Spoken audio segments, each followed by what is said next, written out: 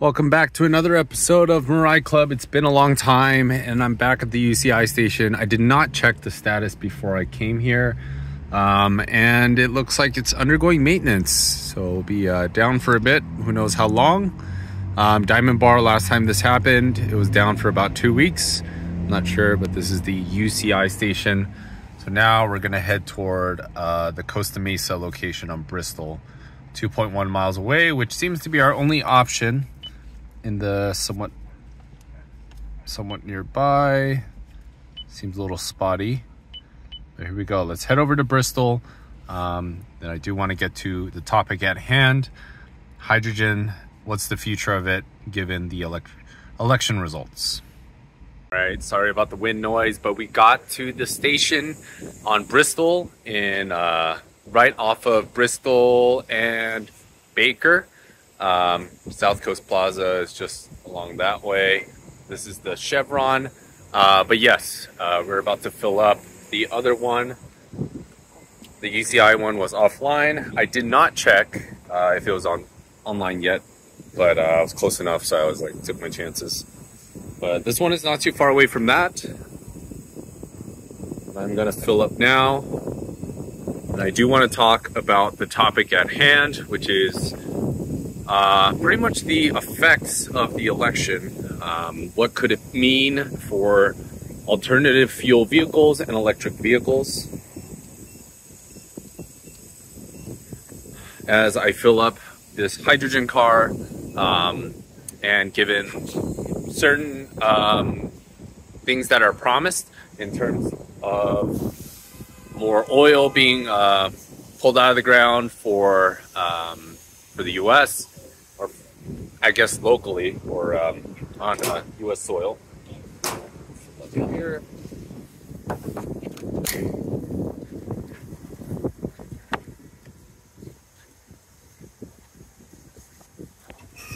Then, just so everyone knows, prices are at $36 a kilogram. But yes, what does that mean for alternative fuel vehicles, especially the hydrogen car? Yes, more oil's apparently gonna get pulled out with a heavy campaign support from Elon. What does that mean in terms of EVs? I assume, generally speaking, probably favorable things happening from the EV market just because of that relationship there.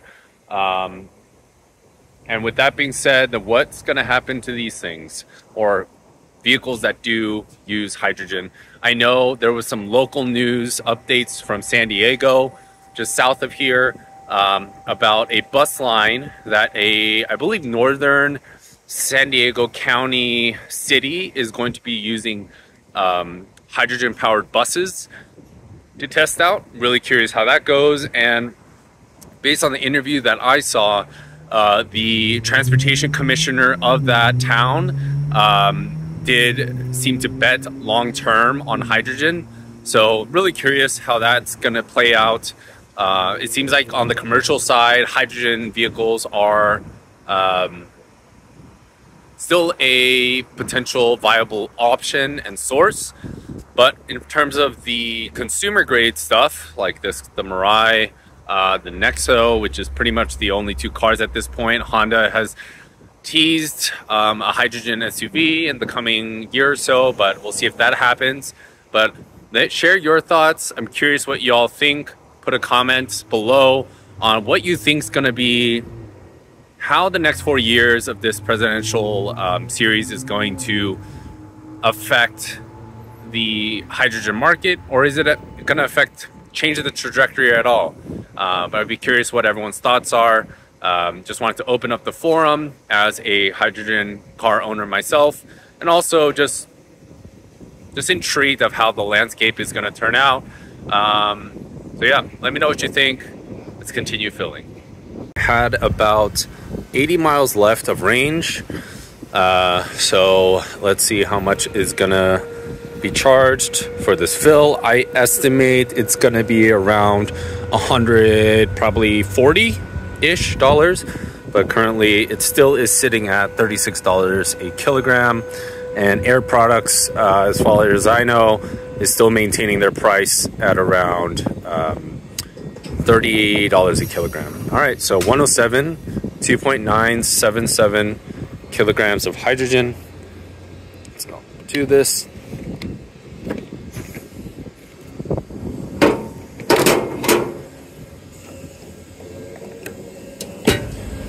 Let's see how much range that gives us.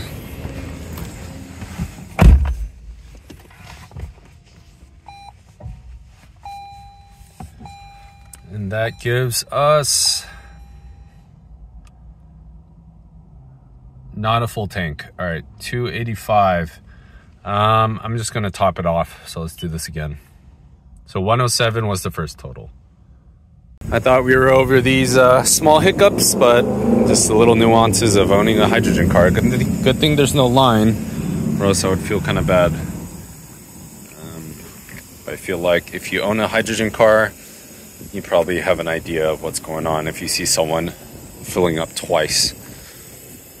But 107 is the current total. No, I don't want a receipt. It's gonna ask me for my zip code.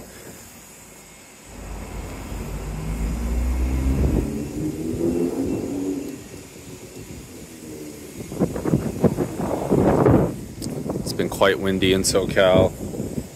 Let's see. Pump is ready.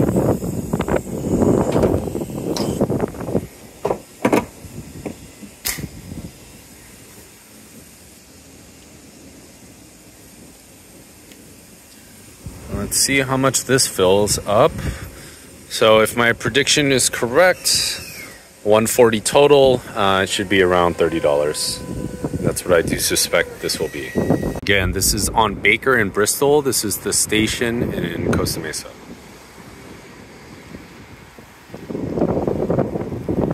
There are 2 pumps right here. That's all you get. So you have 4 nozzles total.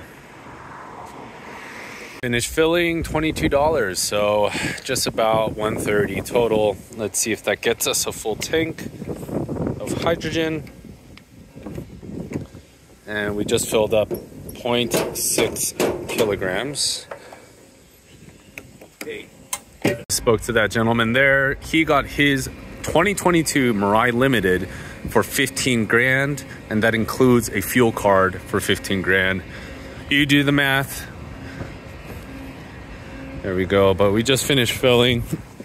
Let's see what that got us. And that, our second fill got us almost full. Okay, we're full. 328 is the range.